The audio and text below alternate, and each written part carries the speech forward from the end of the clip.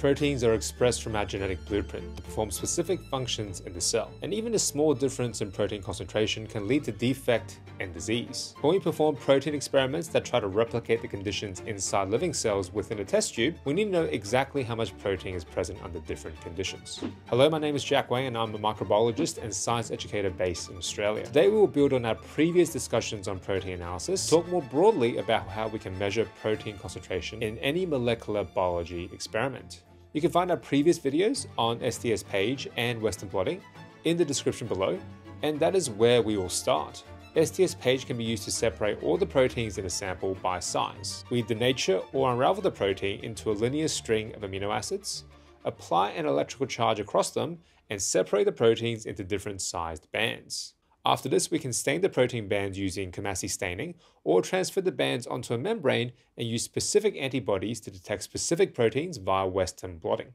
If we're going to compare the lanes to each other, we need to make sure that the amount of total protein loaded from each sample is the same. Otherwise, it's not an apples to apples comparison across the different lanes. All of the techniques we will talk about in this video are used to measure protein concentration before running your SDS-PAGE experiment. One of the quickest ways of measuring protein concentration is to measure its absorbance at the 280 nanometer wavelength on a spectrophotometer. The assumption here is that there is a constant proportion of amino acids in all proteins with a specific chemical property, aromatic rings, that will lead to an absorbance peak at 280 nanometers, and therefore this can be used as a proxy to calculate protein concentration. The formula is very simple. Absorbance at 280 nanometers equals to protein concentration in milligrams per milliliter.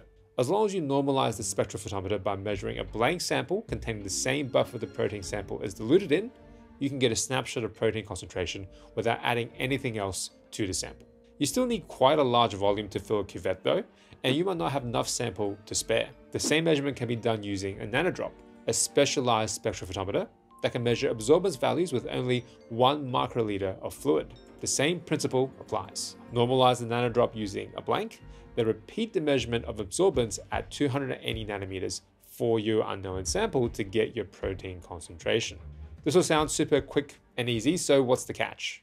Absorbance at 280 nanometers can be influenced by differences in protein structure. So if your sample contains different types of protein, it's not on a level playing field across the different samples in the different lanes. What we actually need is a set of protein samples with known protein concentrations and run them through the same experiment as our unknown sample. The best example of this is the Bradford Assay, where we can use samples with known protein concentrations to convert the assay readout into real concentration values. The resulting standard curve can be used to interpolate any readings from unknown samples and predict their protein concentration. We can dilute bovine serum albumin, BSA, in sodium chloride to create our protein samples of known concentrations.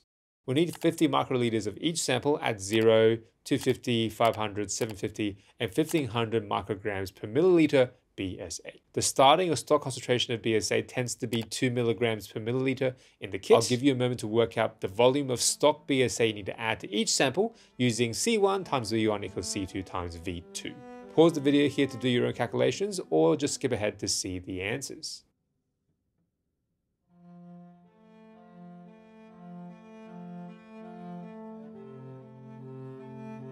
Once we have all of the standard samples prepared, we can now add the Bradford reagent to them, as well as to our samples with unknown protein concentrations. The chromatography dye is a component of the Bradford reagent, so this works in a similar way to the chromatography staining technique we've already talked about. The more protein is present, the more dye will bind to the sample, and the darker its color will be.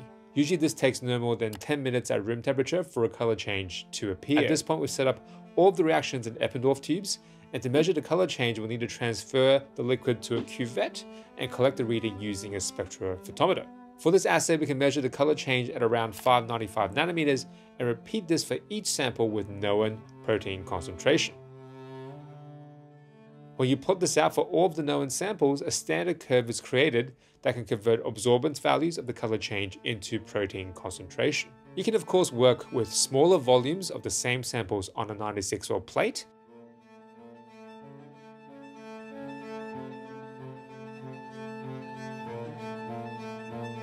and use a plate reader to obtain all the readings in one go.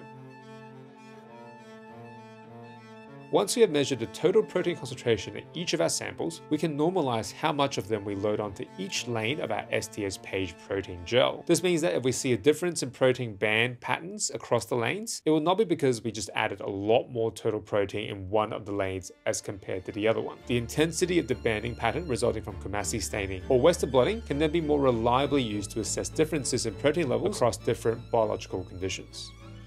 This is the Biolab Collective. I'm Jack Wayne, and I'll see you in the next video.